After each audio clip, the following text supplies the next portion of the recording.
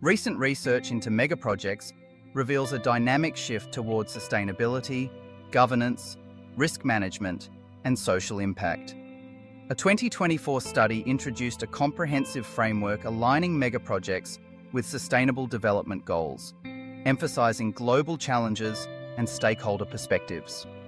In China, governance research highlights social stability risks and innovative transaction systems, with a growing focus on enriched governance structures.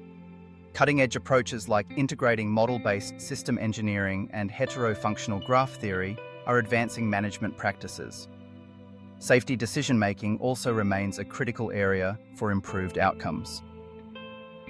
Managing megaprojects presents significant challenges due to their complexity and openness. In recent years, numerous studies have emerged in organizational management to enhance the efficient allocation of resources in megaprojects. However, despite the existence of segmented research in this field, a comprehensive review that captures the overall status, characteristics, and limitations is lacking. To address this gap, this study aims to conduct a systematic literature analysis of existing research from an organization's science perspective. Through an analysis of 102 relevant research articles, 8 main research directions are identified, including stakeholder management, organizational behavior, inter-organizational relationships, organizational structure, social responsibility, organizational environment, government governance, and organizational culture. Furthermore, this paper provides a detailed overview of the characteristics and limitations of current research in the field of megaproject organizational management, encompassing research content and methods. Building on these findings, 5 future research directions for megaproject organizational management are proposed, sector through the implementation of a variety of regulations across the world, till health and safety issues are increasing rapidly.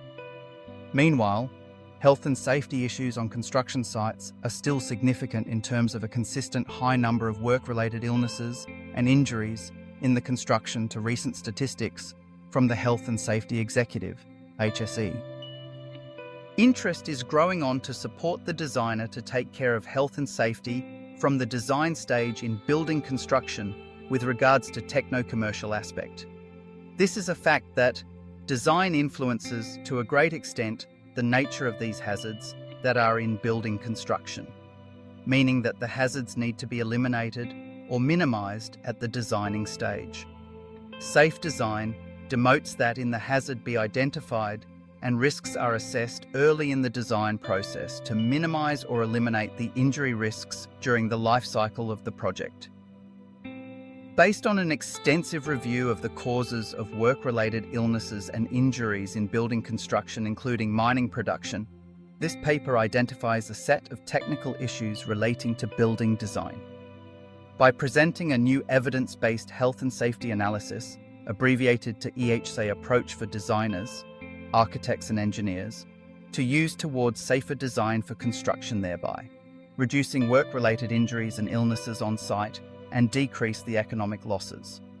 The research into EHSA is intended to evaluate an innovative way to facilitate evidence-based learning in building design with the collection and use of data and information accumulated from professional knowledge about fatalities and accidents, along with best practices and innovations in field of health safety management that have proven to be effective for the construction industry.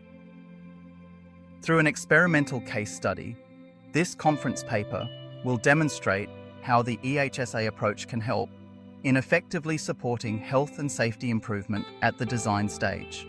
The paper is anticipated to contribute significantly to existing body of knowledge by introducing a new framework in safer building design, by providing an innovative approach with an evidence-based experimental case study to innovate future practice, while also leveraging the findings for improvement in health and safety management.